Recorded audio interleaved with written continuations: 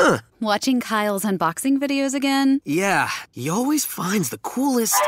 No way! A robot dog? Gotta ask where he got it. Or use your Samsung Galaxy S24 Ultra. Just draw a circle around the dog on your screen, and it shows you where to buy it right in the app. Oh, I just learned a new trick. And that for once, I beat Kyle to the next big thing. Circle it, find it with the new Galaxy S24 Ultra and circle the search with Google. Get yours now at Samsung.com. Internet connection required. Results may vary based on visuals. Hey, it's Mistress Carrie, reporting for duty from MCHQ for episode 17 of the Mistress Carrie podcast. This episode of the podcast is sponsored by Jumptown Skydiving. The leaves are changing, and the jumping right now is beautiful. If you have always wanted to go skydiving, if you've wanted to check it off of your bucket list, if it's something you just always dreamed of doing, now's the time. Jumptown is taking reservations for tandem skydives on Thursdays, Fridays, Saturdays, and Sundays. If you head to jumptown.com, you can get all of the details. They're conveniently located 70 miles west of Boston and with a beautiful view of the Quabbin Reservoir. You have never seen scenery like this, especially from 13,500 feet up going 120 miles an hour. That's a way to leaf peep, people. And yes, you can get the pictures and video to prove to everybody that you did it. So grab some crazy friends of yours.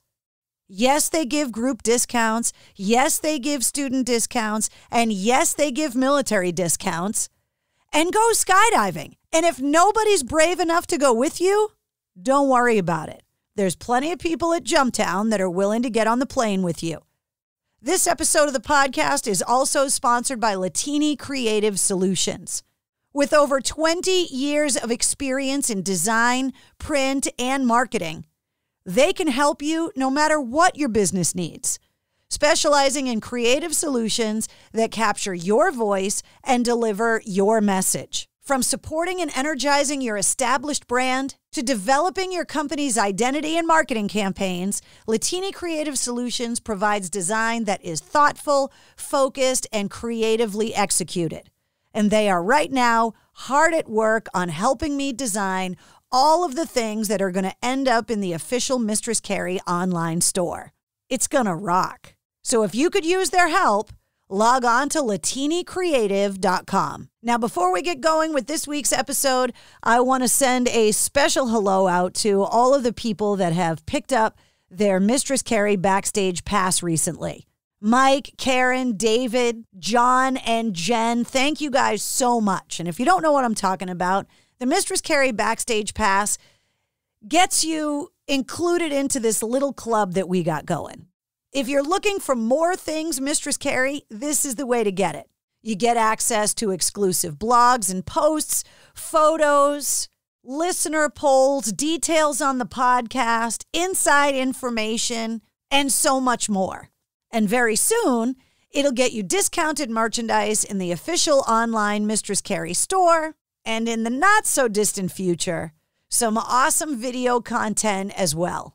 So if you're looking to put a little more Mistress Carrie in your life, head to patreon.com/Mistress Carrie and get yourself the Mistress Carrie Backstage Pass. I also want to thank everybody that's been having me do Cameo videos for them. Yes, I have a Cameo page. And if you are looking for a way to celebrate someone's birthday, an anniversary, a military retirement, a gender reveal that I did recently, however you need to commemorate a huge landmark experience in your life, do it with a custom Mistress Carrie Cameo. Just search Mistress Carrie on the Cameo app. Okay, this episode of the podcast I am super excited about because it's one of the people that I have known the longest in radio. I tried to get him to nail down exactly how many voices he can do, and he couldn't do it. He couldn't figure out how many because the list is endless. Kevin Barbare is one of the most creative people I have ever worked with. He can mimic anyone's voice, and he can come up with an original voice for a character that you just thought of. I watched him work as part of the Hillman Morning Show on WAAF for years, and I was so excited when he agreed to be on the podcast. He and I share a love of music and film and stage plays. And when it comes to creativity, well, it's kind of hard to compete with Kevin Barbare. There are so many things that you heard on the air at WAAF that you remember, and you remember them because of the creativity of Kevin Barbare. And he does one hell of a Jeff Goldblum impression. And you know how much I love Jeff Goldblum.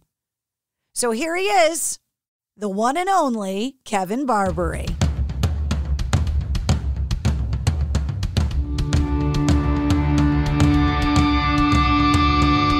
Hey, what's up? This is Sully from Godsmack. Strap on those boots, baby, because you are now in the trenches of the war room with the one and only Mistress Carrie right here on the Mistress Carrie podcast. What's up? This is Joe Rogan, and you're listening to Mistress Carrie. Her hair so lovely. Pretty eyes. Hey, this is Brent from Shinedown, and you're listening to Mistress Carrie. Hey, Carrie, go put your brow on, girl. Hey, this is Steven Tyler, and you be listening to the baddest bitch in Boston, Mistress Carrie. What's up? This is Aaron from Stain, and you're listening to Mistress Carrie. Hi, everybody. This is Dave Grohl from the Foo Fighters, and you're listening to the one, the only Mistress Carrie. Hey, this is David from the band Disturbed, and you're listening to the baddest bitch in Boston, Mistress Carrie. This is Marilyn Manson, and you're listening to the baddest bitch in Boston, Mistress Carrie. Hi, this is Flea from the Red Hot Chili Peppers. You're listening to Mistress Carrie. This is Dennis Leary. You are listening to my favorite, Mistress Carrie. Hey, this is Corey from Stone Sour, and you're listening to, you have the privilege of listening to Mistress Carrie. Oh, God. Oh, yeah.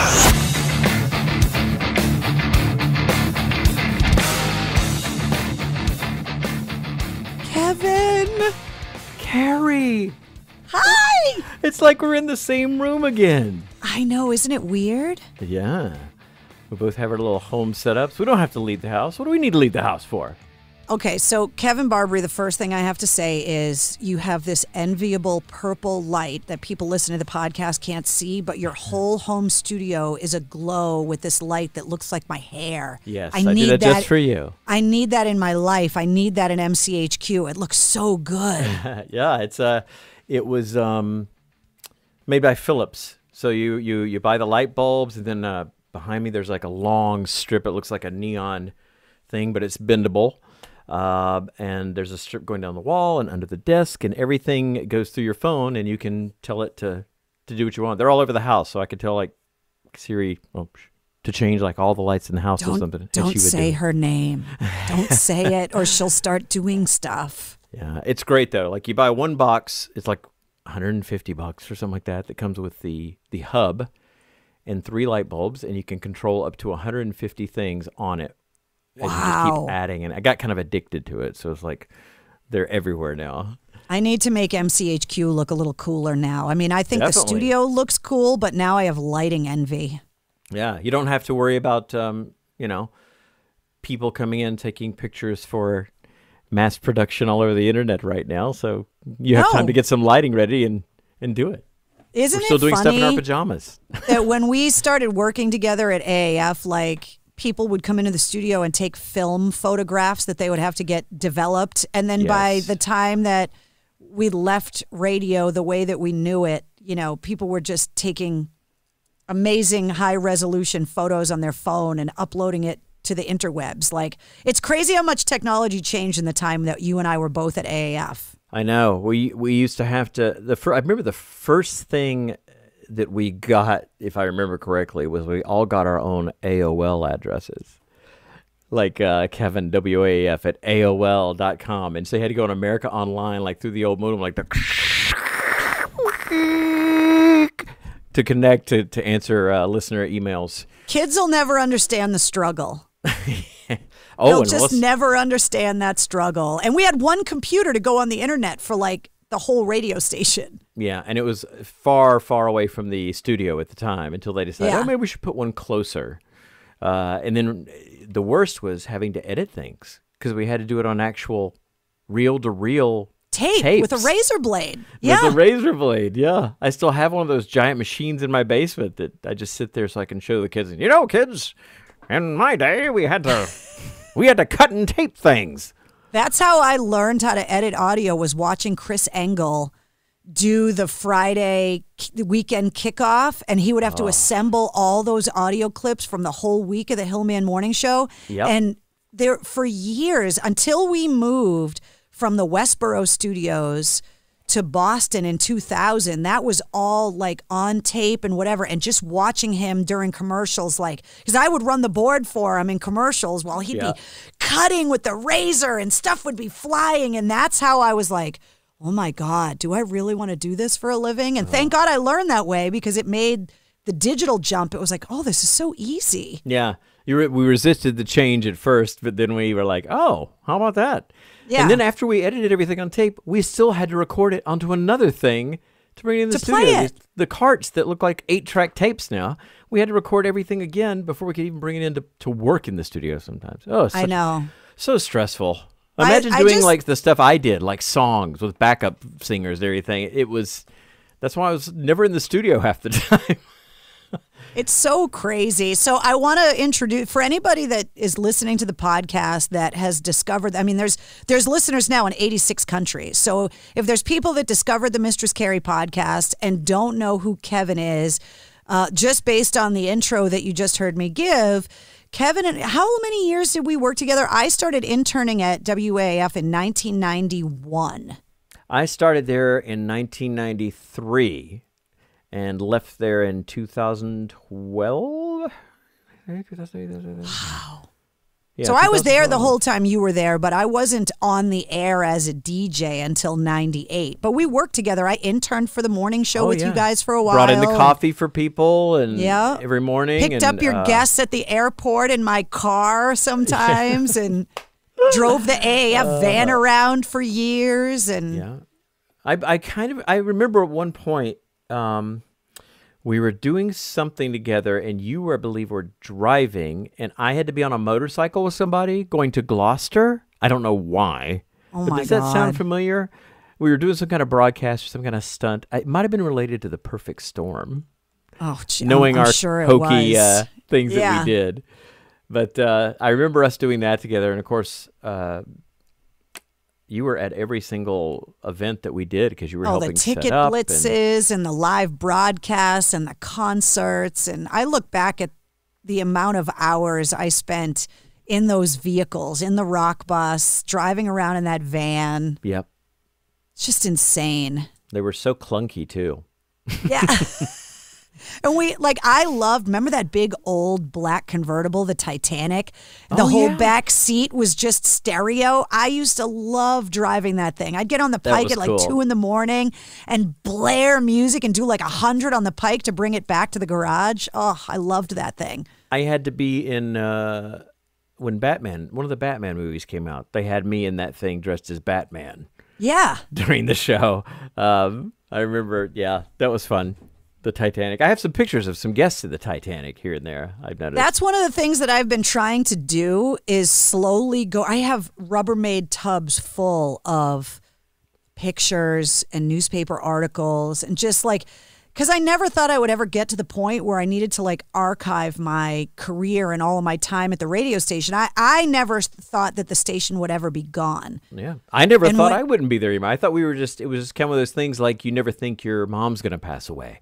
Or it's just, I'm like, always going to be in the AF. back of your head that it could happen, but it was just like, it was such a, no, it couldn't. You just be in total denial over it. I mean, I always kind of had an idea that one day, I think anybody that's ever worked at AAF or anyone that's ever worked in radio in general got up every day and went into work every day and always had a little bit of it in their brain that today was the day you were going to get fired. Just because you just live this, the ratings are coming out and sales is dead. You're just always made to feel like you were replaceable, right? Right. Always made to feel like you needed to do more. And weren't with doing less. enough. Yes, with less. But it didn't matter how much you did. You still kind of felt like that wasn't enough. And any day you were just going to walk in and it was going to be like Chris Hansen, why don't you have a seat over here? Have a seat over there. Yeah. I mean, that is literally what happened to me. I had 2 small children at the time and went into our boss's office. And it wasn't him. It was somebody higher up. Right. Thinking I was going in. I was going in to just sign my new contract for another 5 years, and he just said, no, they've eliminated your position. And that was it. It was just like any other company. I mean, pictures were gone from the website. Everything I'd done was just like vanishing like by that afternoon. Yeah. So it was very weird. Well, for me, it was, we've eliminated your radio station. We've eliminated the whole thing. Yeah, Mike Shue and I sat there because they told us both at the same time. Yeah. And we just looked at each other and we were like, is this the fucking Twilight Zone? Like, what do you mean the station's sold? What do you mean WAAF is gone? Like, that's 50 years of legacy. Yeah. I was there for 29, but the station, I always viewed myself as a caretaker of it. Like, I always imagined there would come a time where they'd go, okay, Carrie, it's not working anymore. You're too old. You can't keep up. Whatever it was. And I would hand over the caretaking job of that station to someone new. Yeah. But I always viewed me leaving AAF as handing the reins over to someone else. I never expected they'd shoot the horse. Right. And that has been, I mean, you and I have had a very different, I always say it would be easier if the station were still there, that I could still look at it and say I was part of that. Mm-hmm. That was your experience, that you were let go, but the station went on without you. Mm-hmm. And that sucks. Yeah. I mean, you would still be getting the same reactions that I did. It's just that there wouldn't be anything for you to go back to. Like, right. Once I was gone, it was, nobody could really talk about it or call in about it on the air that much. So when I would run into people or people would ask me on social media or whatever, they'd be like, oh, you should be on the show, or this is going on the show, or you're really missing this, and we wish you were there, and all that. And I was like, well, I'm just sitting here. Can't really do anything about it. So it was it was weird. And it was purely just a corporate money decision. I think at the time I didn't really have any advertisers that, would leave if I was gone. And everybody else had a lot of that behind them to help keep them on the air. At some point, the station, I don't know if you felt this, but I think at some point the station went from being more whatever we would have to do to please the audience. That's what we would do. And it kind of switched over to, well, we're going to get more money from this advertiser, so let's do this instead of what the audience wants. And it kind of developed more and more of that as the years went along. We used to be able to do whatever we wanted and whatever the listeners wanted. On the drop of a hat, we could leave the studio and go somewhere and do a show. We could do an IHOP and do a pancake show. And it just, once, chipping away at it over the years to where it wasn't like that anymore.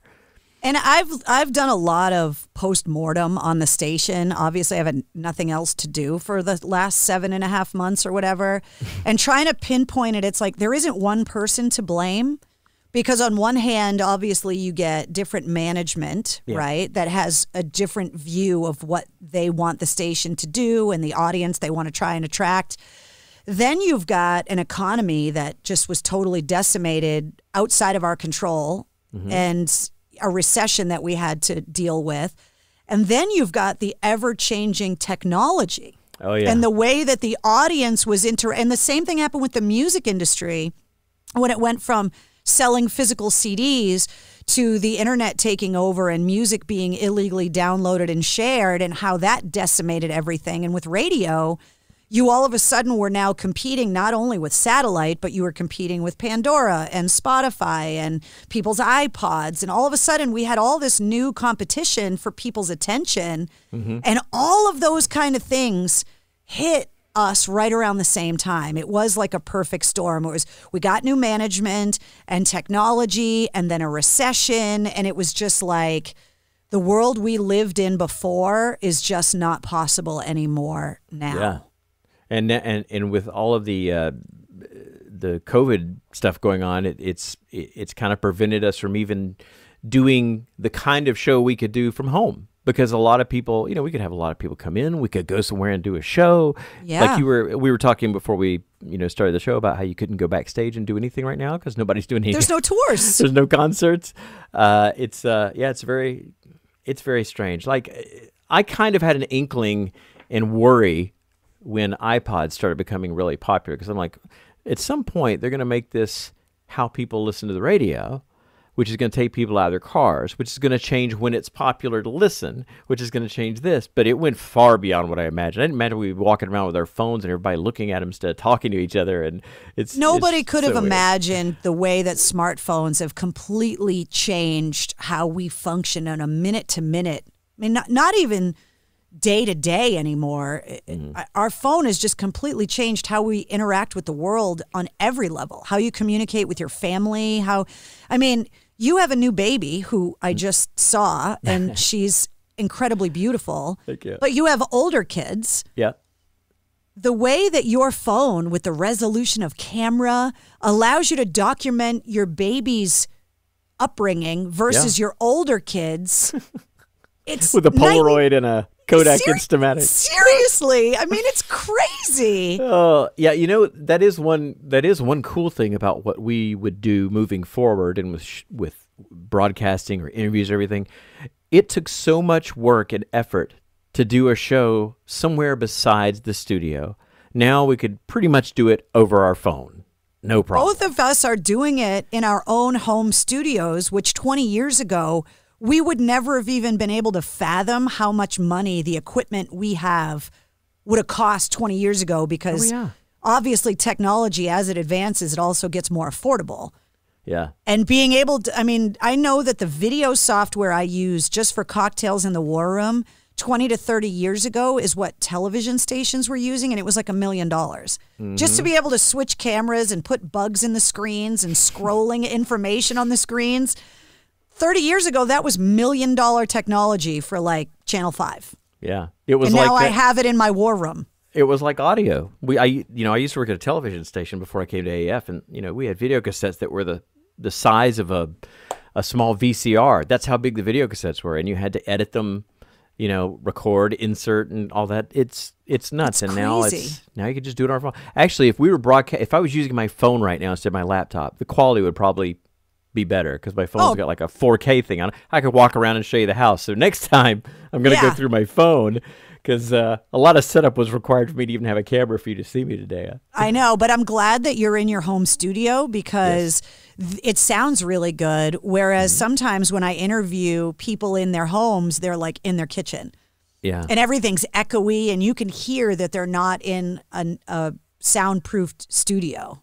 Yeah. Which is one of the reasons why I wanted to build a studio, after I started my company and launched the podcast, is that I wanted a room that I could go in that sounded really good. And who knows, maybe I'll end up back on the radio again, but maybe I'll do it from this room instead of having to sit in traffic and drive to Boston or wherever. Yeah. It's possible. If it's, if it gets to the point where this is all people do, you can have a lot better guests too, because you can get them to hook up from their homes, and people can see them. It's Well, let's go back to the beginning, because I want to recap, especially for people that aren't familiar with your career at WAAF.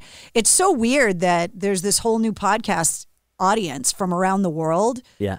That it's like, obviously all of the AAFers that we brought to the Mistress Carrie podcast is amazing, but there's this whole new audience that's like, I just found you online and I love your podcast. So you have this amazing skill set that is so hard to describe, but you basically came to WAAF to be a member of the morning show, to do voices, impressions, production, music. So you were working in TV. Where were you? Let's go back to the beginning. I was actually beginning how I ended up in radio, or how I ended up at AAF. How you ended up behind a microphone in the first place. Okay. I was going to school to be a plastic surgeon, and I won a contest. So random. I won a contest on the radio, and the contest was tickets to Live Aid. So everybody that won the tickets on that radio station rode on a bus together to the show. While we were on the bus, I was just I don't remember if I had a date with me or a friend or something. I think it was a girl that was just a friend of mine. I was doing voices, made people laugh and whatever. It was people that at the time were very front, like Robin Leach or Pee Wee Herman. Well, Live Aid was 1985, so we're talking about 1985 right now, right? Yeah. Yeah. Right. So after that day, I met the morning show because the morning show guys went with us and their program director. The next day, the morning show from that station asked if I would come in and meet with them, and I started doing like some voices for them, which led to bits. I ended up switching from what I was going to school for to a broadcasting school. You went from in the boob business to being in the boob business. To being a boob. Yeah. Oh, yeah, there you go, yes. I went, so I'd already gone to film school, so I that's what I really wanted to get into was film, but I was like, I'm never going to be able to be a filmmaker in Greenville, South Carolina. So I thought, well, I'll just, make fake boobs for people.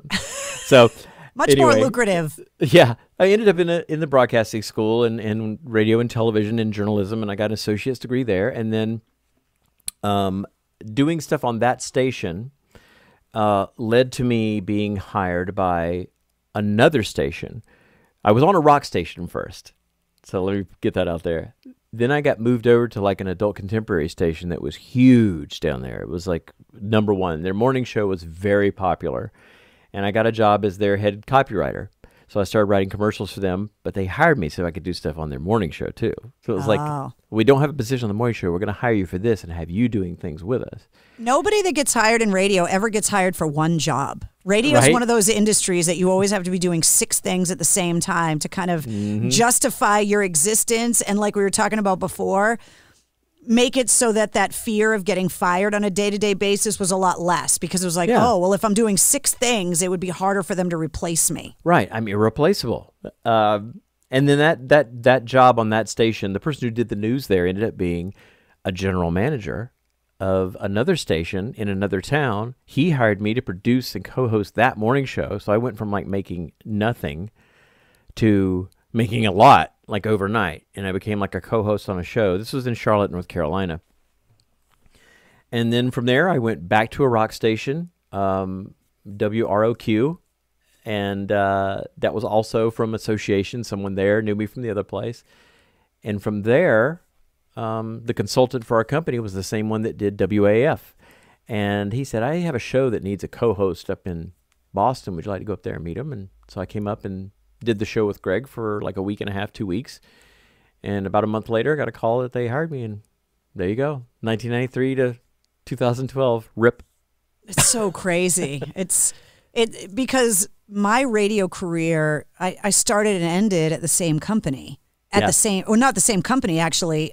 I survived 4 companies, I think, at the same station. Yeah, we were, I think when I came there, we were Zappos. Yep. Then we were American Radio Systems for a hot minute. Yeah, I was thinking we were CBS for a hot minute, but it was American Radio, and then at some point... Then they merged with Infinity. Okay, yeah. And we got sold off, and that's when Entercom got us. And then for me, Entercom merged with CBS again, and then I survived that, and then obviously the station didn't survive much after that. But I think that's where a lot of the chipping happened, because as each company that took over got bigger and bigger, we got better equipment and better facilities, but the stuff we were able to do with it kind of was like, it was knocked down.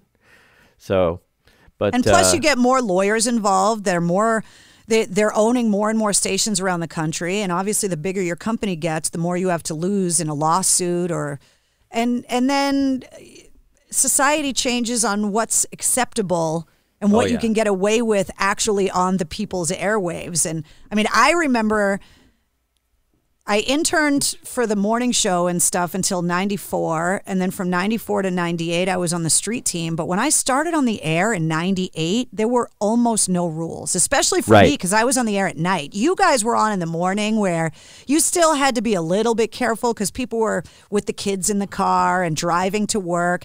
8, 9 o'clock at night on WAAF, I mean, if there wasn't people naked and doing drugs and drinking, and if that wasn't happening every night, you weren't doing your job. Oh, yeah. I went in one time, one night to pick something up after a concert or something, and our person on the air, Rocco, rest in peace, was doing the show laying on the floor. Yeah.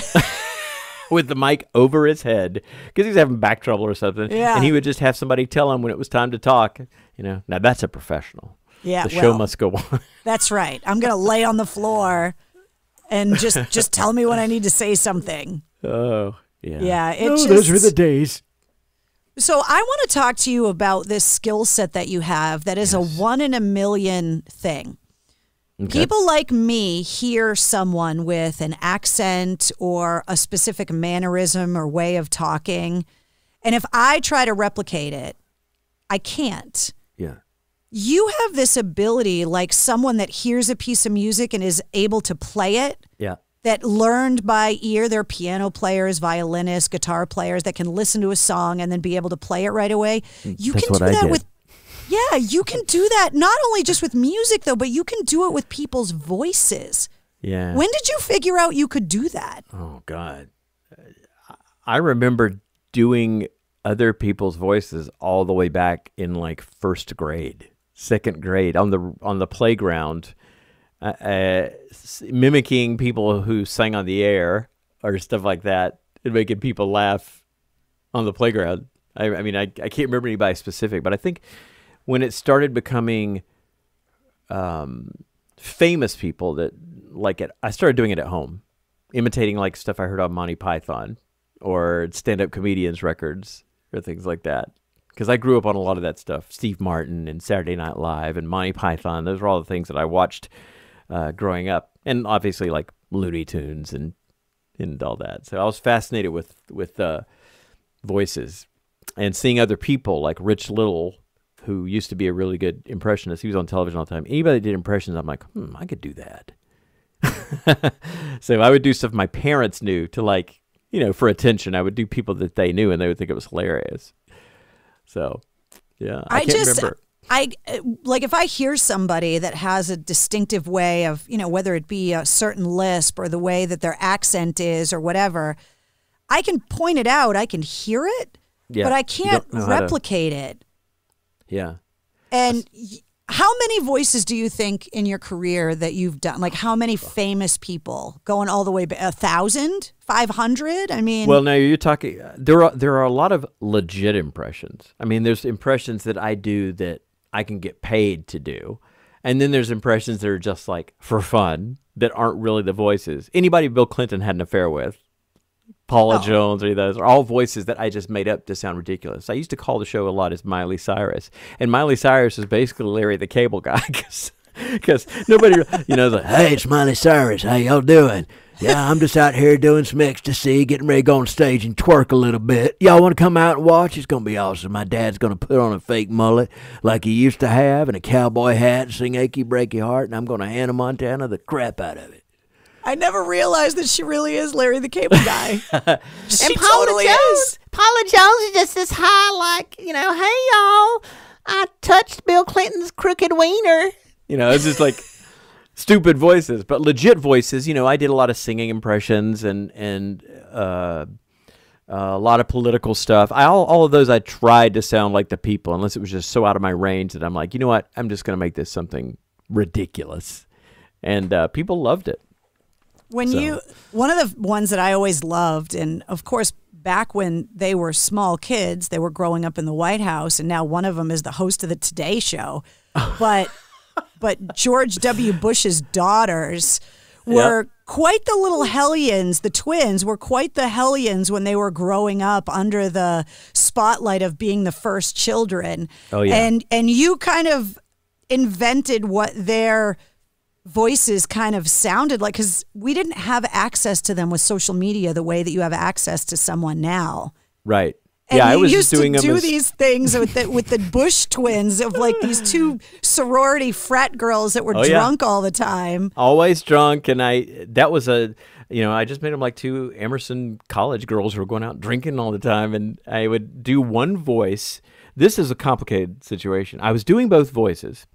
So if I decided I was going to call in and pretend to be them very last minute, I would go in the other room and I'd be like, hey, Greg, it's Jenna. It's Barbara Bush. Woo! Oh, my God, we're having so much fun. Oh, I just spilled something on myself. Anyway, it's so awesome to be here. Or if it was something we planned, I would go in the other room and I would record Barbara and leave spaces for Jenna to talk. And then I'd run it through the phone, and I would call, and I'd just have to make sure that everything timed out. It was very complicated. So, Yeah, Jen and Barbara were just two that I just said, nobody really knows what they sound like. Let's just do two, crazy inebriated chicks. And one of the ones that I always used to make you do when I was interning and whatever, everybody knows my number one nerd crush is Jeff Goldblum. Ooh. Who back in the day was on The Fly and then Jurassic Park and Independence Day, and now he's the apartments.com guy. Yeah. Oh, well, if you're looking for an apartment in Boston, call to apartments.com, Carrie. I think we might have some studio space you might be interested in. No? I love him so much. Yeah. I'm so excited right now. Like the day that I hear that voice and it's not Kevin Barbare, like if it's actually Jeff Goldblum calling me, I'll be like, yeah. I have a much younger wife. I don't know if you've seen the... she's a ballerina. Yeah, she's a ballerina. You should see her pirouette. She's pliéing all over the bedroom. He's so awkward, and he's one of those people that it's not just getting your voice to sound the way that his sounds, but it's getting the pauses. He has a very specific way of. Ooh, yeah. A lot of affectations, we call it. If it sounds like I'm, getting a massage or something, it's lots of sounds like I'm eating something very delicious, but it's just my words coming out. The way I masticate. When you're trying to master a new voice, especially now with the treasure trove of access we have to people's social media and videos and YouTube channels and stuff, do you go in and study that stuff to try and get the voice right? Absolutely. Even voices that I've done for years, if I get some kind of job or if there's some reason I need to do it, I will refresh my memory by watching YouTube videos of it. And if it's a voice I've never done before and they don't send me a sample, I will go to YouTube, again, Savior, YouTube, and look up that person and listen to them, or I will watch somebody else do them. If I have trouble doing a voice, that's always been a weird thing. I'll watch somebody else that imitates them, and then I'll say okay, that's how they're doing it. I'm going to do it better than that, but now I know how to approach it. So there's sometimes approaching it has been difficult, but then nailing it once you figure out how other people do it is easy. Is it like being a caricaturist? When you go to the fair and you sit down and somebody over-exaggerates one of your features? Yeah. When they draw you, is it like that? Yes. I went to the fair one time and the guy really over-accentuated my corn dog. And wow, he was very generous. My corn dog was well endowed, let me just say that. And had a lot of pre-mustard on it. Yes. Yeah, that's very similar to a caricature. But I get a lot of work as, obviously as Morgan Freeman or Sam Elliott, John Hamm, Matthew McConaughey. These are all the ones that I just constantly am having to record something as for someone. But I'm still watching them just to make sure I get it right. So when you left AAF, you got into radio at other stations and kind of did your own thing for a while. But now, with the technology and everything we have, you've got this amazing home studio. So you're able to work for anybody from anywhere and not even have to leave the house now. Yeah. I mean, if I were still doing songs or all the stuff I used to do at AAF, I would just do it from here and send it to people. But there's just not really, except for podcasting and, some of the satellite stations, there's really nowhere to put it unless you just do it yourself like you do. Yeah. It's just weird a lot of work. Having to invent a whole platform for yourself now. And thankfully, technology has made it a little bit easier. I mean, for me, I always came at it from a different place because, with the morning show, you guys always had producers and interns and people that were there to say, hey, go find me this or get this done.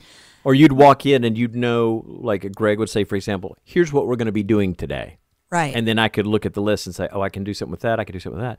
I mean, you're having to do everything yourself. You're your own producer. I was my own co-host, producer. yeah. The difference that I had is that I had time with the music, because you guys played some music, but then after a while, the music was just not part of the morning show anymore. Right.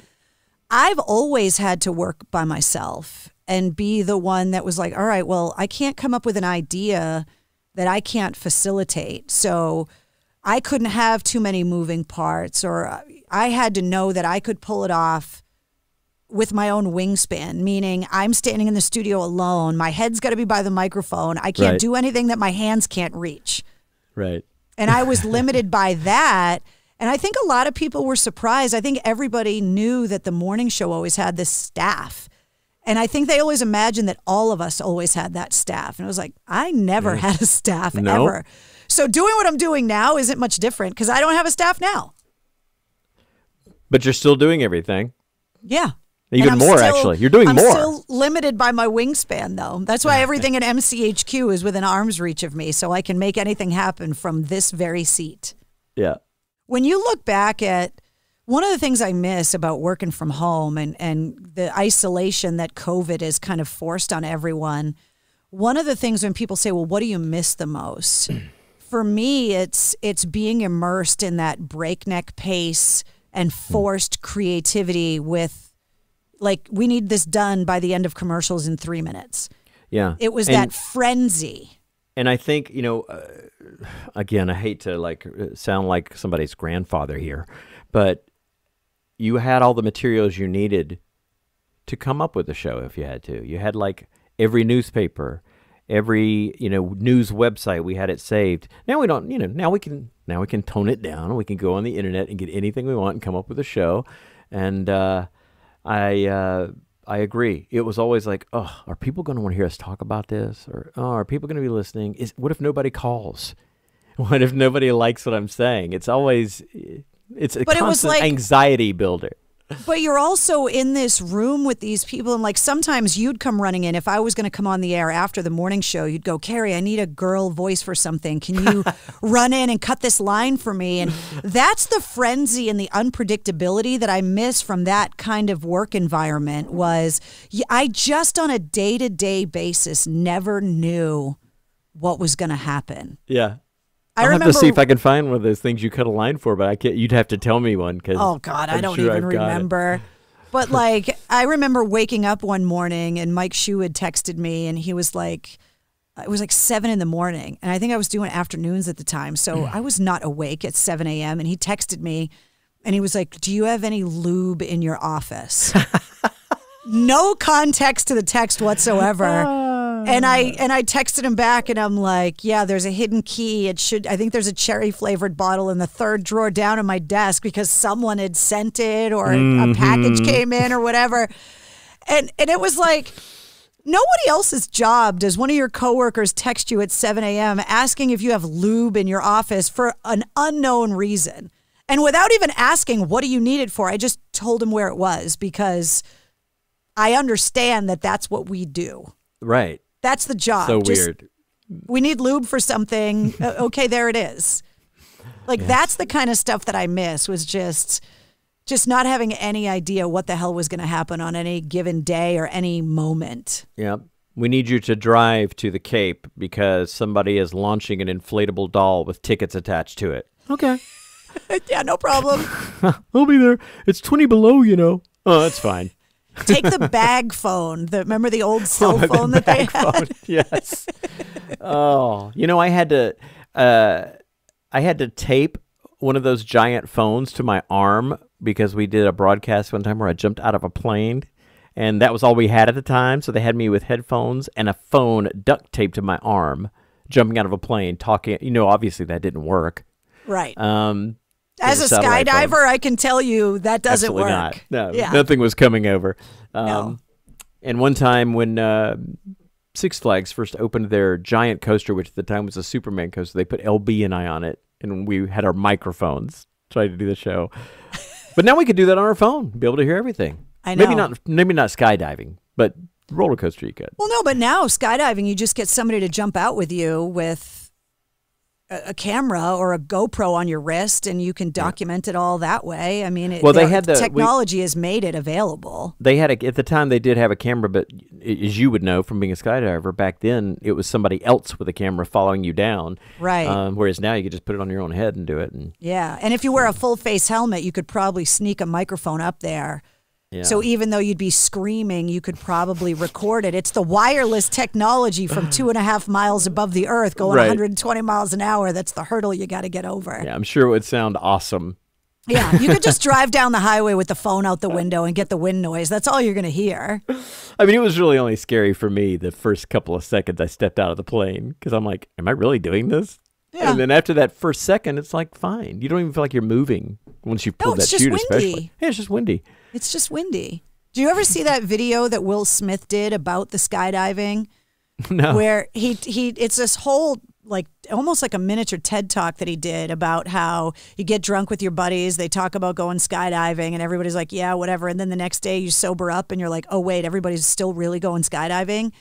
And he talks about how you're afraid of the skydiving the whole time you're on the ground, the whole time you're going through it all. You're afraid when you don't need to be afraid, because in that moment, there's nothing for you to be afraid of. You haven't even gotten on the plane yet, but you're afraid. Yeah, you can still say no. Yeah, but then when it's time to be afraid, which is when you're in the door getting ready to get out, the fear goes away. And that's really the only time where it's justifiable to be afraid, because you're actually getting ready to do it. And so he talks about this whole concept of how fear, for the most part, is just wasted, because most of the time you're afraid when you're in a situation that doesn't require fear. Right. It's like anxiety. Anxiety is based on, a lot of it is you worrying about stuff that hasn't happened or that could happen, and it actually doesn't happen. Yeah. That's more like a live in the moment thing. It is weird, though. You are scared the whole time you're going up, and then when you consciously make the decision to step out of something that far up in the sky and just drop, is the point when you're like, well, here we go. Yeah. It's like you've already, like, the switch goes off in your brain. And so, like, when you and I were talking about living in that constant fear, is today the day that I'm going to get fired? Yeah. We wasted so much energy going into work and carrying that burden, because it still didn't prepare me after 29 years of the day they called me in the office to tell me that I was gone. Yeah. And I think a lot of the fun got lost because of that worry, because you just want to go in and entertain people and talk about stuff that they want to hear and talk to people that they want to hear you talk about. But it was so much pressure and worry that you couldn't just go in and enjoy your job after a while. Sometimes. I mean, there were plenty of times when, if I was going in and doing voice every day, I can't really hate my job. Right. But there was a lot of other stuff around it that just prevented it from being the fun it used to be. This is about the closest as you can get podcasts or satellite to doing what we used to do, because you can do whatever you want pretty much. Yeah, and that's, a lot of people, I've done a lot of podcast interviews where I've been the person being interviewed, which is always really weird for me, because I'm the one used to trying to steer the interview and getting the answers from the person I'm talking to. So, Carrie, what was it like when you met Bruce Dickinson? Yeah, Dickinson. Yeah, was he like, was he cool? Yeah. Remember that time that you met Bruce Dickinson?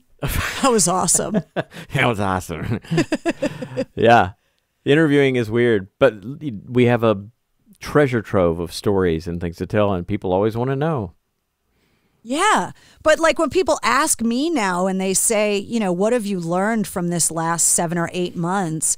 That's one of the life lessons if I'm trying to find the good in the situation moving forward in my life. I don't know if that was the experience for you, that I'm trying to learn not to live in that fear and to just enjoy what I'm doing so much more in the moment. Yes. I wish I had learned that years ago, but it took me almost 50 years to even get to that point where I had to stop worrying about things. Do you think you need to go through your biggest fear to learn that lesson?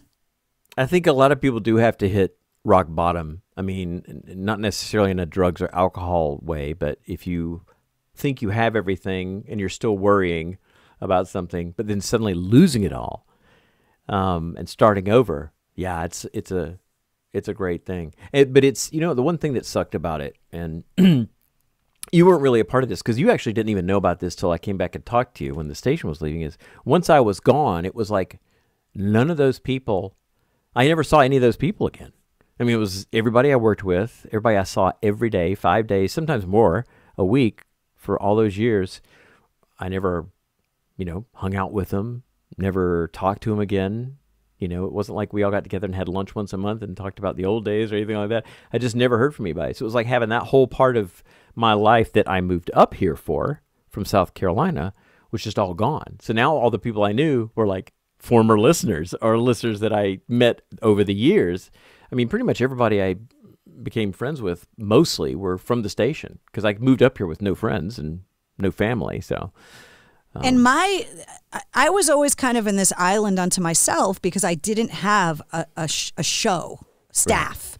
So it was like in my perception, there was always the morning show that you guys were your own entity as far as like the company was concerned and whatever. But also I always incorrectly perceived that even off the air that you guys were always this kind of club that I wasn't a part of because I had my own show. And then, you know, at the time doing middays and then like Rocco, you brought him up earlier, and then him and Birdsey and the staff that they had. Yep. I was always the one that operated solo for my whole career. And so there was always a part for me that made it feel like I didn't belong anywhere. I mean, I obviously belonged at the station and had a role there, but when it came to being part of the morning show in any capacity like that, I wasn't a part of that. I wasn't a part of the afternoon show. So I was always kind of the man without a country. So when you told me when the station went off the air that isolation that you felt, like I felt really bad that I wasn't more proactive and maintaining the relationship I had with you. Yeah. Part of that separation for me was like, I just always felt like I was kind of on my own island because I wasn't a part. And I always assumed that the morning show, like that you were keeping in touch with everybody. Right. Well, and we never saw each other really. Yeah. I mean, we had a different relationship because you were an intern on our show for so long, because I saw you all the time. And then as you got different, you know, positions and moved around, it became less and less and less. So it is an isolation, even if there's more than one person on your show, because we just don't see people, especially in the morning. If somebody's on at night and somebody else is on in the morning, we don't see each other. Right. Unless you come on right after our show. It was very rare that we would all be in the same room at the same time because our sleep schedules were so opposite. Yeah. And the even though we did, well, I mean, even though I did a lot of stuff that could have been played during any part of the day, the rest of our show and the theme of it and the people who did it, I shouldn't say the people, just one of them, he kind of separated himself from the rest of the staff because he just had a different way of doing things. I'm not sure why that is. He's very all business. And I think it you know, I wanted that family kind of thing. I wanted us all to be friends and you know, but that's the Southern boy in me. I just want everybody to get along and be friends and hang out. And so being the only girl, that was kind of what I was always trying. I mean, before Danielle started and stuff, like I was the only girl around. And so it was like, and because I spent 5 hours in a studio alone. Yep. And we didn't have, when I started, the interaction capabilities with the audience, the instant feedback that we could get from Twitter, the text line, comments on Facebook. We had to wait for them to call us. And then you had to record one call at a time and get that on the air. And so and for me, I was always the music soul. That was always my kind of job description, was to be a representation of the format of the station, which was gear it all back towards the bands, back towards the music. Whereas the morning show on any radio station has way more leeway to stretch the boundaries of what they do. Yeah. And that's just the way that radio has always been, is that the morning show could kind of do whatever they wanted. And then the rest of the station kind of was in the lane of whatever the format of the station is, whether it's a rock station or a pop station or a country station or whatever, that, you know, you're dictated on your content a lot of by what's music you're playing and what songs you're playing. Mm-hmm. In the morning, we were pushed to do everything local and keep it topical, like stuff around here in Massachusetts, New England. And then as the years developed, they were like, steer away from that. Be more national. Be more international. Try to go viral. Be political and more entertainment, and cut out the local stuff, which, you know, it's not like we were leaving Boston and being broadcast around the world. We kind of had been vague about what we were talking about. And I think that affected the listeners a lot, because I think they thought it was hilarious when we talk about stuff local. Yeah. Or they'd be really interested if, like, well, somebody's store just got shut down in, you know, Saugus, and we're going to go out there and talk to that person. But we didn't do that stuff anymore. Yeah. Well, I think they were grooming you guys for syndication for a long time, too. And, you know, once you start working for bigger companies, like we talked about, they want to make you do 6 different things. And so if you've got a successful morning show in Boston, why couldn't you take that morning show and make it successful on every other station going around the country? If you're not it's hard talking to do about that Lowell if you're only talking about Lowell. Yeah, exactly. Yeah. Oh, well. But I think I'm really happy to hear that you kind of have found that same mindset about fear. Yeah. It's like you could tell I've spent way too much time locked in the house by myself with the coronavirus, because I've been doing a lot of introspective thinking about what I want the rest of my life to be like, and really taking stock in what's important, because I don't have a family like you do. And I mean, I have Wednesday, and you know, she's great. And I have a husband, which I got recently, but it's really kind of trying to figure out, if I'm going to put all of this creative energy into something, I really want it to be something that A, fulfills my soul, and B, is something that's exactly how I want it to be. Because and it's tough to do that without using up a huge part of enjoying your life, because it's a lot of work, especially you doing it by yourself. This is why I haven't done it, because I would be on it all the time. Yeah. And I think the hardest thing, it's like, you know, if it goes really well in whatever it is that you're doing, I'm not just talking about me and my podcast, but I'm talking about greater life risk. Yeah. If it goes really well, which you hope, then you get to take all the credit, because you built it, it's your vision, and you made it successful. Yep. But if you spend your entire life putting your soul into something that you truly believe in and it fails, there's no one else to blame but you. Right. And it's incredibly scary when I think about all the businesses that are closing now, the restaurants, the small family businesses that are closing. That's the heartache I feel for them, because those businesses were their whole life, passion, all their energy, and now they're closing. And it feels to me like the heartache of losing WAAF, which is what even though I didn't own it, it wasn't my vision, it was what I poured all of my creative efforts into for 29 years. And then to watch it just literally get the switch flipped on it, that heartache is a death. I mean, it's like processing grief. It's a death. Yeah. And so now going out and doing anything on your own, and I think there's a lot of people in this economy and in this environment that are taking these leaps now to try something new because they're being forced to. I mean, Amy Lee in an episode of the podcast recently talked about the parameters and the constraints that the virus has put on the entertainment industry and creativity, and how you're going to operate within those confines to still get to where you want to go. Can almost inspire you to be more creative. I mean, you're a creative person. Do you feel that way? Yeah. I mean, I thought it was very cool when bands and movie stars and people like that you've never seen do anything started doing stuff from their house. I mean, I thought that was great. Like seeing musicians just saying, here's how you play this song. And here's how I did this for 30 years on stage. And that's stuff we never would have seen if it weren't for the virus, because I don't think it would have occurred to them, hey, I should just do, I'm about to burst because I need to do something. I'm going to start doing a show from my house and connect with, other people and do it live and play music or talk about this or show people how I did this. I think that's really cool. Even if it's just somebody like you said, like, for example, like Will Smith just doing a video at his house where he's talking about, here's how you make a pizza. Those kind of things are really cool. Look at what John Krasinski did. with his good news. Yeah. Very funny. And it turned out to be something that gave him something to do, but also really showed that people are all going through this, whether you're an A-list celebrity or whoever, that this virus in a certain way has kind of wiped out a lot of like the class system, because at the end of the day, we're all just on TikTok right now. It doesn't matter how much money you have. It doesn't matter where you live and how big the mansion is. At the end of the day, we're all just on Twitter trying to figure out how we feel in 140 characters to get out there, because it's leveled the playing field for everybody. Yeah. That's been really interesting to see who's using it in a creative way and who just doesn't want to deal with it.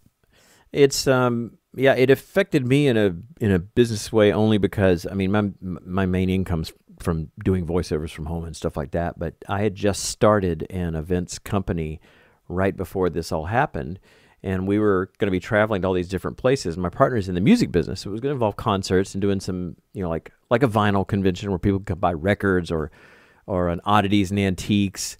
And I took over a horror convention that I've been doing for like 15, 16 years. So all of those things got canceled like out of the blue, and we don't even know when we could do, if we can do, and how we can do any of those shows because of this current situation.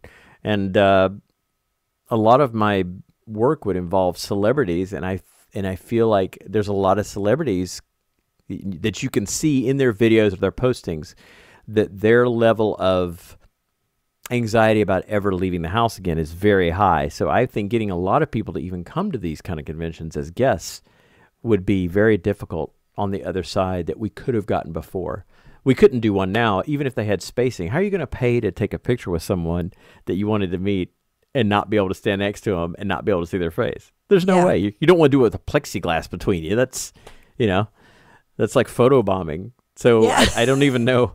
I don't even know how it's going to move forward with that, but I hope it's sooner than later. Obviously, I think till the end of the year, nothing is going to happen. So we're talking 2021 before we start getting into the let's all go to a show kind of thing. I had tickets for 3 or 4 shows up till the end of the year that all got canceled, like a huge one, and then one that got rescheduled all the way to next fall.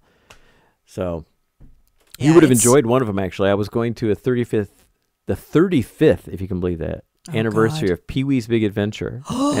And Pee-wee Herman was coming to town, and he was going to introduce the movie, and then after the movie do a Q&A. And it was a big deal, and we were going to get to meet him, and they're going to give us all this stuff. And first it got postponed, and then the whole thing just got canceled. And it's not going to happen. Talk about a guy that got totally fucked by timing, right? He lost his whole career for years because of 5 seconds in a porn theater or whatever. Right. Meanwhile, Kim Kardashian owes $1 billion empire to a porn 20 years later. Yeah. Now you can see what he did in the movie theater on the internet for free. Yeah. It's just unbelievable how much he lost in a career, because when Pee-wee Herman was at the height of his game, he was the biggest star in the world. Yeah. And he kept saying he was going to come back, and kept saying it was going to be a comeback, and he'd do little things here and there, but nothing is him. And then he comes back and does this movie, and he does a tour, and then all this other stuff. And that sucks. Like all those years, probably at least 10 to 15 years before he even did anything again. But I doubt he'd ever get a kids show again. That's the problem. Yeah, well, my kids don't know. None of my kids know about any of that. That's so long ago.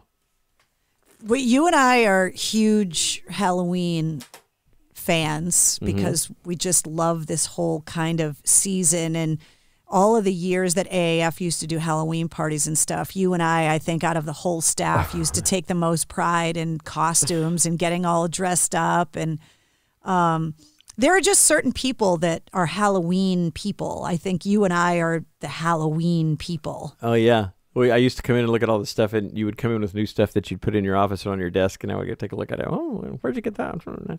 It's really funny that I don't understand people that don't love Halloween. I just don't get them. I don't either. It's so much. I mean, it's different than Christmas, because there are people who are crazy about Christmas, but to me, it's different than Christmas because you've got a lot more range of things you can do. And it's not tied to commercialism. I mean, it is more now than it was before, but you're not tied to like family pressures, gift giving. Yeah. You know, it's not tied to a lot of the family traditions of like the cooking and all of those things that are part of the Thanksgiving, Christmas season. Halloween's just all about being ridiculous and fun. Yeah. I don't know how it's going to happen this year. I mean, we're going to have to, what, trebuchet candy into the people's bags? Or we do one of those T-shirt guns and put bags of candy in and shoot them at the kids? I don't know. That's gonna suck, especially for little kids. My daughter was born a month early. She was supposed to be born April 11th. She was born March 11th. And the next day is when all the lockdown started. So since she's been born, everybody's been wearing masks everywhere. Yeah, so her whole life, she just doesn't, like, that's what she thinks is normal. Yeah, and if she meets somebody, she loves people, but when she first meets them, she gets scared until they show her their face. Well, who wouldn't? Yeah. It's scary as an adult. Poor animals, too. Some freaking animals must be freaking out because a lot of animals hate even a paper bag sitting next to them. I know. I can tell you Wednesday is so happy that I've been spending so much time at home. Oh, I bet. Because I was just always gone all the time. And, you know, obviously, you know, Grammy would watch her or whatever. But now it's like I'm so present for her that I think if I ever stopped working from my own studio on my own time, she'd be like, what the fuck, Mom? Like, you used to be at my beck and call. Like, basically, I'm just a provider for the dog now. That's what my life is boiled down to. I go out and get the mail and my dog pees on me. He's excited to see me. I can't imagine having to go back to work all day again. She's in here right now, like laying on the couch behind me, taking a nap because we want to make sure I wasn't leaving. I don't want to let let Wednesday in MCHQ because it's soundproofed and the door is closed. And if she farts, it totally kills this whole room. There's nothing worse than a dog fart in a room that you can't get out of. Oof. I would just be sitting here marinating in pug fart right now if I let her in here while I was talking to you. Plus, you'd hear her with all of the snorting and the snot flying because she's a pug. It would just be, yeah, exactly. Yeah. There are also people, like I love Halloween, but I am not the horror movie aficionado that you, Spencer Charnas from Ice Nine Kills, Corey Taylor from Slipknot. You're just good friends. Yeah, like what a great guy he is, right? Yeah. That, but there are certain people that have taken their love of horror and the movies and the history and all of that to a whole other level. And you're one of those people, and you're also like Spencer and I talked about, you know, the things from the movies, the artifacts, the props. Oh, like the props and the yeah. I love making stuff too. I made costumes for my kids. I've made the ones that I used to dress up in when I would go to the AAF Halloween party, and so I love like trying to make a replica of some of the props. Sometime when you're doing a stream, we'll walk around the house and I can show you some pretty cool stuff. But right now I'm making an alien, like from Alien, the xenomorph costume. No way, really? Yeah, because I always wanted one as a kid, and now I'm like grown up, and I'm like, I can do this. Wait, the big, huge one, or the one coming out of the stomach? The banana head one. Yeah, the one coming out of the stomach is actually already in the house. He's like hanging out on a shelf. That's like my #1 movie. I have like a whole shelf where you would usually put photos of the family that is just Alien stuff, because I love Alien. So out of all of the horror movies of all of the decades and different genres, slasher and kind of all of that kind of stuff, Alien is your go-to? I would say Alien just because of the it's science fiction, but it's also horror. It's well acted for a movie that's got like crazy like graphic violence in it. And it also looks unbelievable at the time. The scale of the movie looks just amazing, and it holds up to this day, even as a scary film. But as far as a straightforward horror film, it would probably be either The Exorcist or Dawn of the Dead. Those are both big favorites of mine as well. But yeah, Alien is my go-to if somebody asks right off the top of my head because of my obsession and it's groundbreaking for me because it showed that a woman could carry a blockbuster movie. There you go. And carry a few of them after that. Yeah, and that is one of the first instances, not like a Gone with the Wind or a, I'm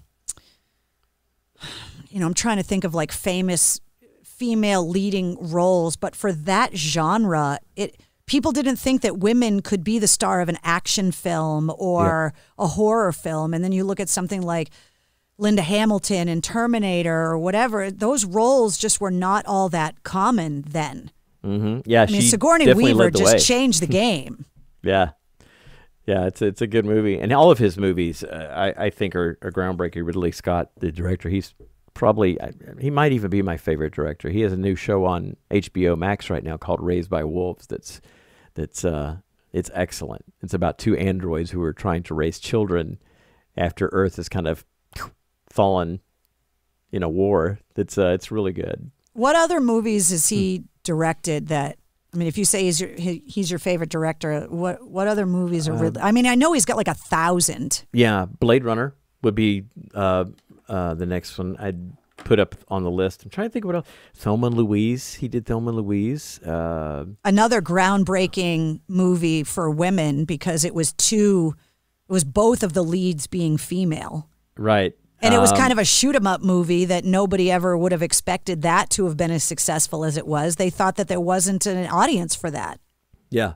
My wife and I ran into, not once, but twice, Susan Sarandon recently because she lives not far from Northampton, Massachusetts, and her mother lives there, and her brother owns a restaurant there. So we ran into her once in the street, and I wanted to go. Before I went up and said something to her, nobody believed it was her. And I said, that's Susan Sarandon. And they're like, nah, it's just somebody else. Like, no, that's her. It's like, no, Susan Sarandon's like tall and blah, blah, blah. I was like, no. We're meeting her in person, first of all. She's probably like 75 now. And I'm telling you, that's her. So I said, if that's her, if we go in the next store, I'll go up and tell her I love her. And so we went in the next store, and she was in there. And we were like, I'm like creeping around, like, Was she wearing a mask? This was recently? No, it was before Corona. My wife was still pregnant with her baby. Oh, okay. She was with another woman, and this woman, I'm literally standing next to her, and I'm like, this is her. I was just waiting to hear her voice because I knew if I heard her voice, it was going to go. You're being so creepy right now. I know. You're so being weird. the total creeper, dude. But see, I had the pregnant woman with me, so they. Oh yeah, you were fine then. Yeah, you're fine. Plus, she's super famous, and she's an Oscar winner. I'm sure she knows people are watching her all the time. All the time. So this woman she was with on the other side of the store said, "Hey, Susan, look at the baby boots over here." And I'm like, "Oh my God!" And then I heard her say something, and I was like, "It's Susan." So I went up and put my arm on her shoulder, and I said, "I just want you to know, you're still beautiful." And I love you. And she turned around and she said, "Oh my God, you scared me, but that was so sweet." and just like, do you guys so live lucky you didn't here? get shot because that could totally have gone the bad way. Yeah, she took a picture with my wife, and then first of all, before I went over and talked to her, I was getting overwhelmed because I was saying to my wife, I'm like, if that's her, we're about to meet somebody that is one step away from David Bowie and Tim Curry. I mean, I was thinking of all the people that she's... Well, Rocky Horror is, for you and I being the Halloween buffs and all, Rocky Horror is up in this whole other film level. It's a cult classic. And she was so nice and so like accommodating, and I did tell her, I said, listen, I didn't want to bother you, blah blah blah, and turned out a couple of weeks later, a friend of mine who owned a bar in town was having a rally for Bernie Sanders, and I went down to say hi to him, not to Bernie Sanders, but to my friend, and Susan Sarandon came down there. This is in Worcester. Susan came down there to do a speech at like 10 o'clock at night. For Bernie, and I saw her again. I was like, "Are you following me?" She's like, "I need a restraining order against this creepy guy." Well, she said, "Did your wife have the baby yet?" No way. And I'm like, "Oh my gosh, no! She's any day now. She's gonna have it." And so, again, that was before the virus, and there was someone there who had a folder with pictures of her in like everything you could think of, and he was having her sign them after the speech, and he gave me a picture of her. I wish I had a better one because my kids are going to see it, but it's a picture of her in her bra and underwear in Rocky Horror, and she signed it for me. So that was really cool. How did we get on Susan Sarandon? I don't know. That's what happens with this podcast. It just, yeah. So we were talking about Ridley Scott movies. Yeah. And I couldn't think of The Martian. Oh, yeah. Blade Runner, Robin Hood, Gladiator. Yep. Kingdom of Heaven. I mean, these are massive, huge scale blockbuster films. Yeah. So underrated Tim Curry performance in one of my favorite movies of all time, and it will give you a chance to do an impression. I love the movie Oscar. Oh, the Sylvester Stallone movie? Yes. Oh, that is such a funny movie. I'm so glad. Very underrated. I knew that you were going to know that movie because most people don't, and it's based on a stage play, and I have never been able to find a playhouse that has done the play because I want to see how it's done as a play. Basically, for anybody that doesn't know what I'm talking about, and you can be Googling the film Oscar, it did terribly in the theaters. Yep. But it's basically about a gangster during Prohibition named Snaps Prevalone in Chicago. Sylvester Stallone. Who's played by Sylvester Stallone. And it's all about the dying wish of his father, who was Kirk Douglas in the film. He's always the dying father. Yeah, that his son goes straight, that he get out of being a mobster and that he become a legitimate businessman. And the movie is about Snaps Prevalone trying to be a legitimate businessman, but most of the movie takes place in his giant Chicago mansion. And I guess if they do this as a stage play, the entire play happens in like a dollhouse where it's the whole house just with the front cut off. So you can see what's happening in multiple rooms at the same time. But the cast is Tim Curry, Sylvester Stallone, Marissa Tomei, Harry Shearer, Kirk Douglas, Chaz Palminteri. Chaz Palminteri, yep.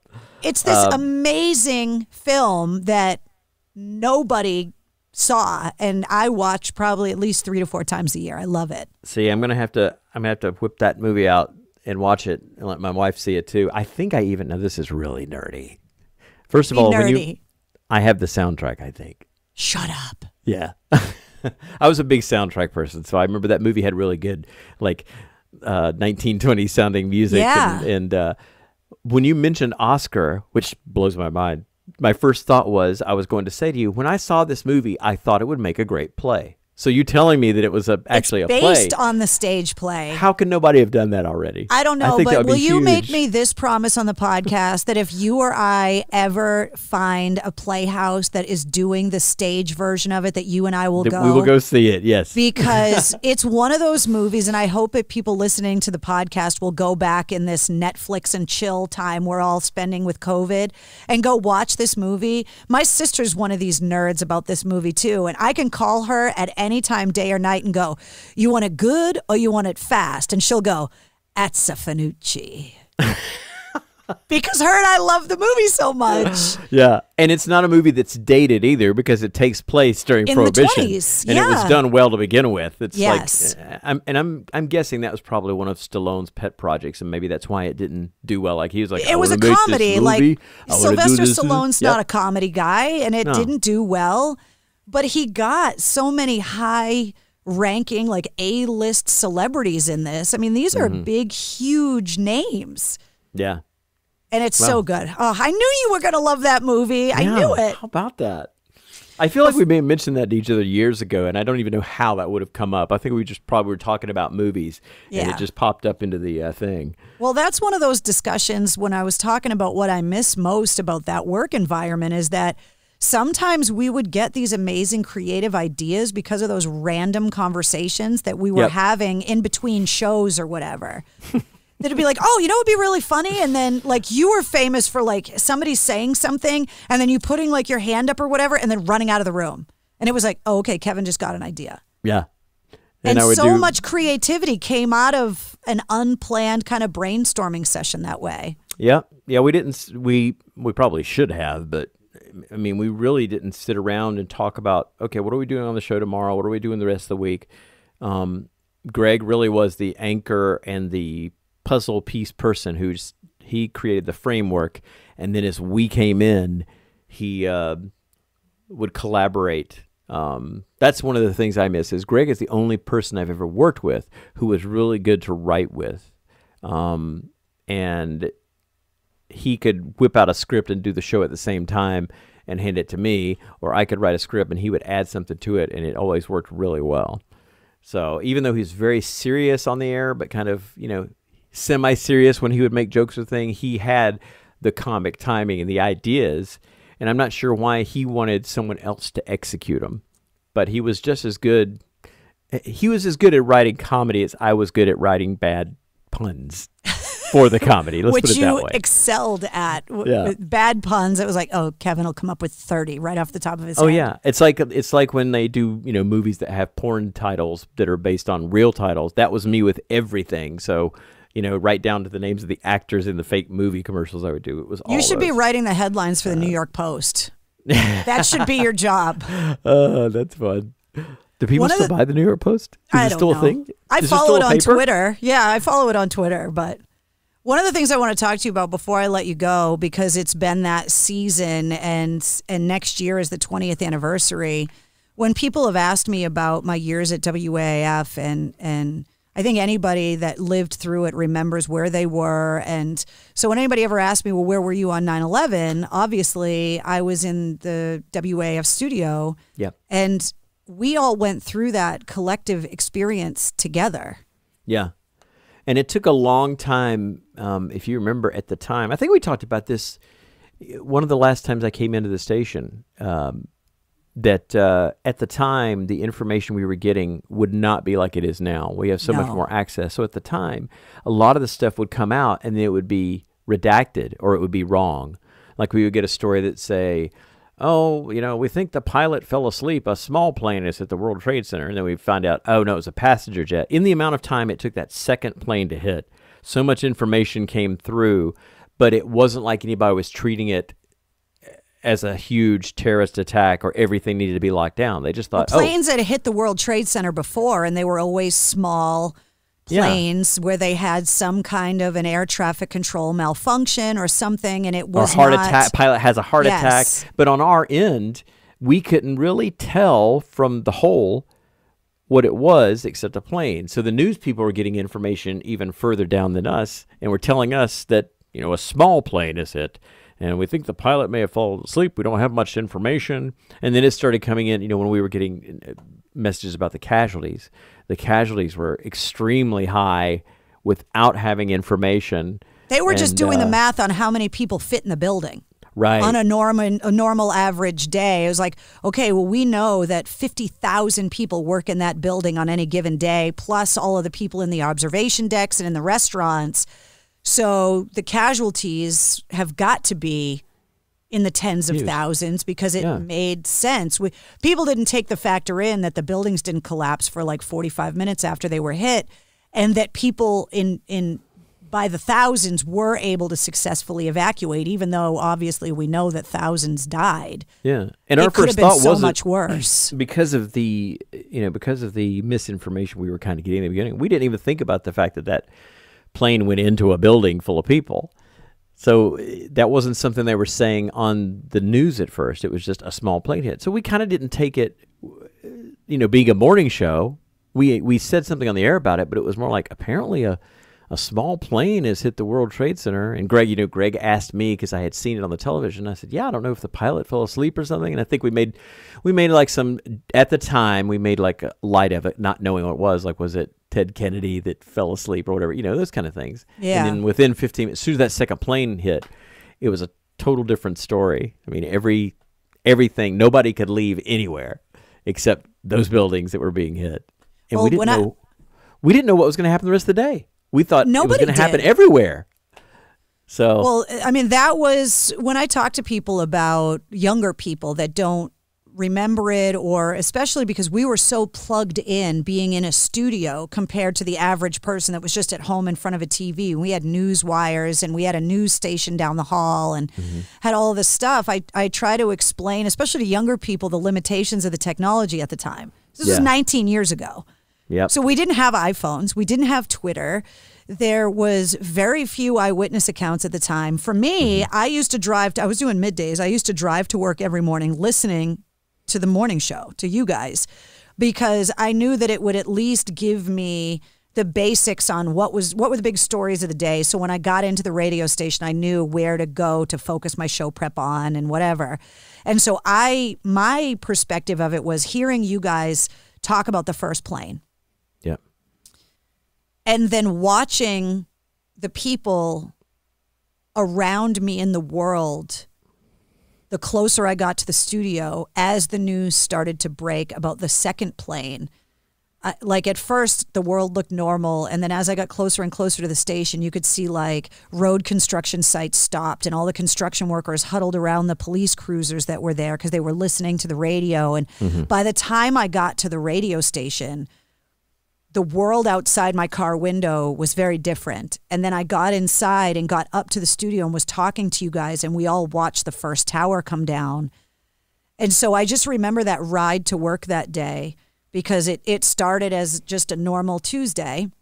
And by the time I pulled into the parking lot, you could tell it wasn't the same. And by the time I got to the studio, I mean, the whole world was different. We all knew it was different. And that was one of the only days that I remember being at WAAF where it was like, okay, we're not doing things normally anymore. Right. Like I remember Julie coming in, our general manager at the time, and Ron coming in and going, okay, was it Ron? It was Ron, right? Yeah, Ron. Yeah, I think so. Yeah. Telling us to stay on the air as long as possible. Stay on the air, no music, no commercials, pull everything. And we're all looking at each other like, wow, okay. And again, nobody knew how many planes had been hijacked. Nobody knew what was going on. It was just us speculating and going over everything that had happened until we got the information. I remember being like kind of afraid to drive home because we didn't know if there was going to be a plane dropping in the middle of Boston or if there were people walking around the city that had this big elaborate plan all connected to it, because they kept giving us information in the news that heightened it. You know what changed my memory of that day recently, speaking of stage plays? Have you seen Come From Away? No.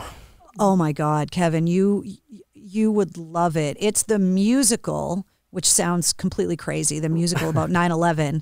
It was written by Canadian playwrights. And it's the story of the people of Gander, Newfoundland, which was that little town in Newfoundland where all the transatlantic flights that were headed to America were forced to land because they weren't allowed to land in the United States. Mm-hmm. So this little town that had this airstrip that was built when transatlantic flight had first started, because it's the easternmost point of North America. And then there was another airport on the westernmost point of Europe, because that was the stretch they could make with the fuel of the aircrafts at the time. So as aircrafts became more fuel efficient, these airstrips weren't really used for anything, but it could land jumbo jets. So overnight, this village of like 5,000 people in Gander, Newfoundland, had their population doubled by international travelers that had been grounded by all of these international flights that were over the Atlantic when 9/11 happened, and they had to land somewhere. And they were all stuck there for like 5 days. Oh. And I'm telling you, Kevin, you have to go and watch this. How it changed for me, and it's actually part of the 9/11 Museum, is there is a whole section of the 9/11 Museum dedicated to the people of Gander, Newfoundland. Uh-huh. And it changed that 99% of that day is horrific. But now for me, there's that 1% of knowing the amazing things the people of Gander did to help strangers on the worst day of the rest of our lives. Mm-hmm. And this was where you found out about all this by seeing I saw the musical. So originally, I think there's a documentary about it. I do recognize the name. Yeah. If you go and look, you can find the documentary that's online. They did a screening of it a couple years ago of the documentary, and I interviewed a bunch of the real people from Gander, Newfoundland. And then I think a year and a half ago, my sister and I went to the Opera House in Boston, and we took my mom and we went and saw the musical. And it's a lot in the style of like a Hamilton, where you've got people playing multiple roles and it's all happening without the curtains closing and opening. So they have to make do with very minimalistic sets and costume changes. Yeah. It's one of the best musicals and stage performances I've ever seen. Interesting. I think you would really love it. And it gives you a little bit of faith in humanity. And so now a lot of my 9/11 mindset, I'm forced to think about the good that was happening simultaneously while we were all in the studio scrambling and whatever. Yeah. I think you would love it. But it's hard to think about that day, which is one of the most altering days for me because it inspired my trips overseas and all of those other things, and that I spent it in a room with you and Greg and LB and Rocco and Maddie. Yeah. George Osborne was there. He was the one who we handed the story to, who kind of reported the news, but finding out what was going on was like, how many websites would you have to go to back then to even find the information, or phone calls or things like that? Yeah. Now they don't even need us. Look at that. Now they just get it themselves on their little phones. I know. Well, I mean, can you imagine if we all had access to Twitter and, Reddit and all of that the way that we did? I mean, we kind of got a glimpse of it with the marathon bombing and how it had changed from 2001 to 2013. But still, I just look back at that as being one of those days, and my time at WAAF is like top 5 most memorable experiences because it forced all of us, as it did the world, out of our comfort zone. Yeah. And being on that side of it, as opposed to, like you said, sitting at home, not knowing what was going to happen next and waiting to hear it from us. We're the ones who were waiting to hear it from someone else so we could tell everyone. Yeah. Yeah. Which I think was the hardest thing when coronavirus hit, right? Because we were in a position where we were the essential employee that was constantly forced to go to the radio station no matter what was happening. Right. Like, we weren't allowed to not come to work because it was snowing, and we weren't allowed to not come to work for whatever reason. The worst. We just get to work. And that was one of the hardest things once the station went off the air and I was just home.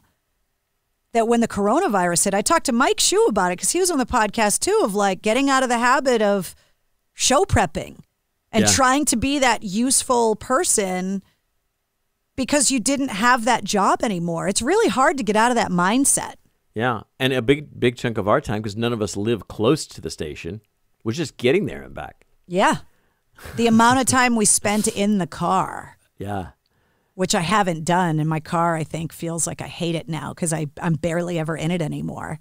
I'm actually able to wash my car regularly. It's wild. It's weird. I have the time. I know. It's very strange.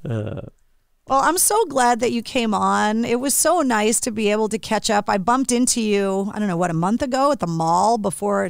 Like, we both had masks on. And I recognized you and you. And I was like, I saw your mask because it was a Lost, like the TV show Lost. And I was like, that's got to be Kevin. Because you're one of the only people that loves that show more than me. I loved that show. Oh, yeah. And I saw it. I was like, oh, my God, that's Kevin. Even though I couldn't see your face, I could see your hair. And I could just see was it the Dharma Initiative or whatever was on your mask? Yep. Still have the same hair, so. Me too. It was easy to Some recognize. things never change. Yep. We spot each other's hair. We knew it right away. Yeah. Oh, there they are. But I'm glad that at least the technology and things have kind of moved in a way that now, whether it be Mike Shue or, you, and I actually was able, you put LB and I kind of back in contact. I hadn't talked to him since the station went off the air, and he texted me 20 minutes after I saw you at the mall, and he was like, Excellent. Hey, sweets, Kevin told me you were looking for me. And I was like, yeah, dude, I've texted you like 50 times since the station got sold, and I haven't heard anything back from you. And he's like, oh, I'm doing good, kid. I'm having another surgery. And I was like, will you come on the podcast? And he's like, when I'm feeling better, I'll come on the podcast. But he sounded really good. So great. I'd love to do that show with him. Let me know when that is. Yeah. Yeah, anytime. Hopefully I'll be able to get you guys actually in my studio, which would be amazing. Because I don't know, I mean, always know how technologically challenged LB was. I don't know if we could get him on this newfangled technology. Maybe you'll have to ask Wilster to hook it up for him. Yeah, he might have an iPhone, so he might be able to do something simple like that. I don't know. Doing We'll good. see. Yeah. We'll see. Well, I appreciate you taking so much time. Congratulations on the baby. And yes, Adeline Rose. She just turned. She'll be 7 months on September 11th. How about that? That's crazy. Yeah. All Corona. She's so cute. I know. There's going to be this huge, massive baby boom starting in a couple of months with all these Corona babies. Mm-hmm. This is my daughter, Covidia. And this is my other daughter, Masky. I don't know what else you could call him. I don't know. COVID-19. This is COVID-19 and this is COVID-18. Corona. Well, this is Corona. Yeah. How many people is that going to be their middle name, or it's, how many people are going to get named after Dr. Fauci or Dr. Birx or some of the people that have become famous because of this whole thing, right? Fauci, sanitizer, come in the house. I actually have a Dr. Fauci bobblehead doll here in MCHQ that somebody sent me. It's great. That's funny. So amazing. Well, I'm so glad that I got to see you, and thank you so much for coming on the podcast. If people want to find you online and be able to track you down, do you want to put in plugs for all of your... Yeah. I have a Facebook page, facebook.com,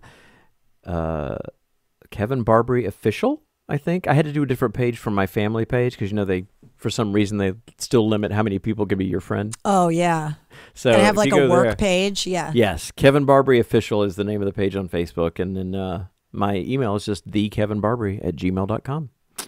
Everything else is on my page, like the links and all that stuff. I'll put the links up in the description of the podcast too, and so people can track you down. And obviously, once things start opening up and you start putting on all those conventions with the vinyl and horror stuff, people will be able to track you down that way. Yeah, there's definitely one at the DCU Center next October. Other than that, the other shows, I don't know when or where or what they will be yet because we have to wait until we know what we can do. So, yeah. Can I get you to come in the War Room with us? Yeah. Okay, because I definitely think that people listening to this are going to want to be able to ask questions and get you to do impressions and all of that stuff. Yeah, so you'll have to get whatever your favorite cocktail is, and I'll get you to come in for an after-action report in the War Room. That would be awesome. That sounds good. Yeah. All right, Kevin, it was so great to see you. You too. Congratulations on your wedding. Thank you. I know, I'm a missus. It's so weird. Was that supposed to be not, like, are you not married? No, everybody knows I'm married. Oh, come on. No, everybody knows I'm married. Okay. Yeah. Look, I got a black diamond with skulls on my wedding band and my engagement ring. I mean, come on. He knows me. He does. He knows me. Very nice. All right. Well, thanks for having me on. I'm around anytime. There he is, the one and only Kevin Barbare. It was so awesome to have him on the podcast. Huge thanks to Kevin, and all of his social media pages are linked in the description of this podcast, so you can keep up on what Kevin's got going on. Thanks once again to Jumptown Skydiving at jumptown.com and Latini Creative Solutions at latinicreative.com for sponsoring this week's episode. And you got to see that movie Oscar that we were talking about. It's awesome. If you liked what you heard, make sure you leave a comment on the podcast and give it a 5-star review. And if you got friends that are old school WAAF fans, definitely share this episode with them and let them know that it's out there. And click subscribe so you don't miss an episode of the Mistress Carrie podcast.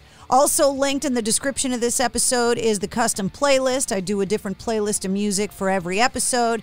And all the links to all of my social media pages are up there.